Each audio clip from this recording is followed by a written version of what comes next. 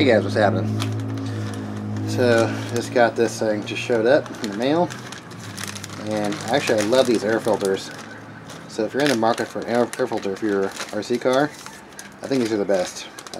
The motor savers. And what I like about them is they actually have a, this one actually has the outer housing on it, but what I like about them is you have your filter in there, and then you have like a, it's like a screen mesh that definitely helps out with like dirt collection. But plus they also make an outer screen you can buy too.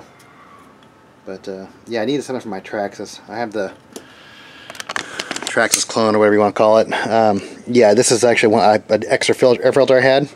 I bought this thing on OfferUp, you know, but I'm kind of restoring it. But I didn't want to use this crappy air filter, so this thing was like I think like $16 or $17. The deluxe version with the extra like water shield, splash shield. But I'm gonna get it on. We'll see how it looks. Right, so this thing is actually specifically for a rotary carb. That's why it's such a small hole. But it's a tight fit, so I'm gonna have to put it on a socket, and let it stretch out for a couple of minutes. I mean, heat it up, soften the rubber up there. Yeah, so if you can't get this thing on, you can also just use like a heat gun and a socket. So I got a socket about the same diameter, so it's a lot easier to get it on there. That's the actual splash shield right there.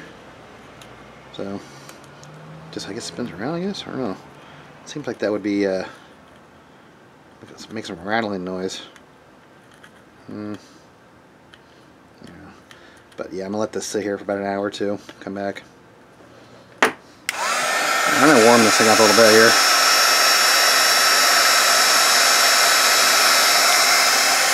Alright. I'm gonna touch it with my hand, it's gonna be hot. Alright. Get that thing on there if I can.